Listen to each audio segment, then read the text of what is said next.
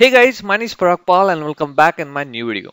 So in this video, I'm going to discuss about the analysis of overhang beam, and we will check that what are the bending moment and shear force occur due to the overhang beam and what is a suitable area where you should provide a overhang beam.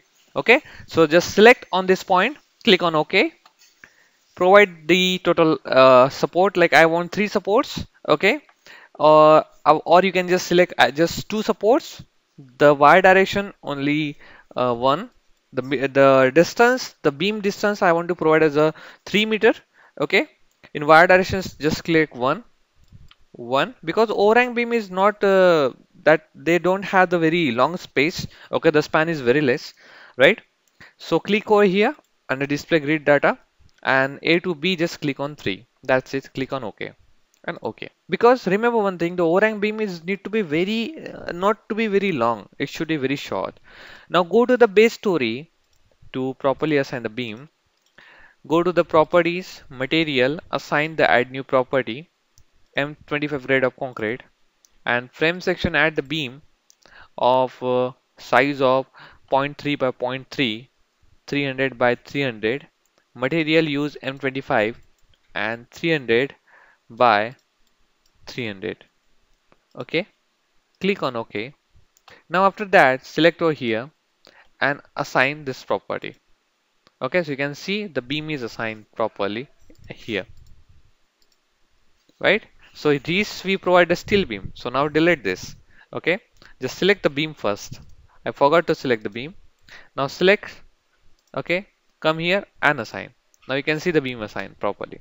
After that, go over here, select this particular support only and assign joint, restraint and provide only fixed support. Click on apply, OK. And this support now need to be removed as a overhang beam. So how we can do this? Just select this particular, click on escape, select this support, select assign joint, restraint and click over here. So it will remove all the rotations and all the transition and apply. So you can see this particular node is also removed. Now just assign the loading condition, because always remember one thing, that on this particular overhang beam only the dead load is relatively applied.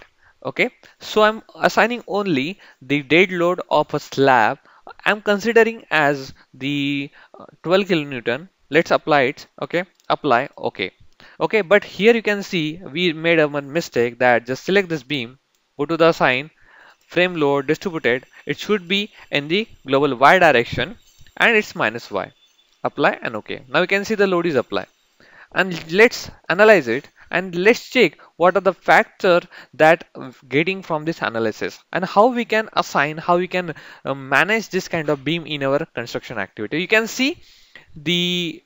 you can see the diagram. Okay, this beam is somewhat diverted at the bottom. So let me show you the shear forces and bending moment diagram. Right click, let's see the moment first. Okay, apply and OK. So you can see the bending moment arise like this. Okay, the bending moment arise like this, and it is in a way it tells us like that if this kind of particular loading condition will happen. Okay, so you must apply this kind of beam at the portion where the minimum loading condition are executed.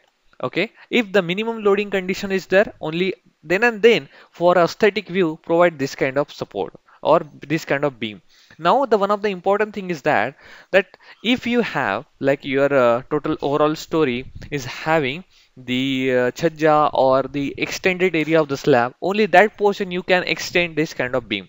Now let's check the shear forces. You can see the shear forces like that. Okay, so this is what the scenario what we can see. So it means what you can extend, you can provide the data till this point, so it can carry the load. Okay, and the shear forces will arise at the fixed support.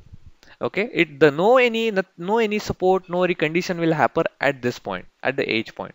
Okay, so you can use this kind of support conditions, okay, or use this kind of the beam conditions in the slab extended condition or any architecture appearance. Okay, have a nice day. Bye bye.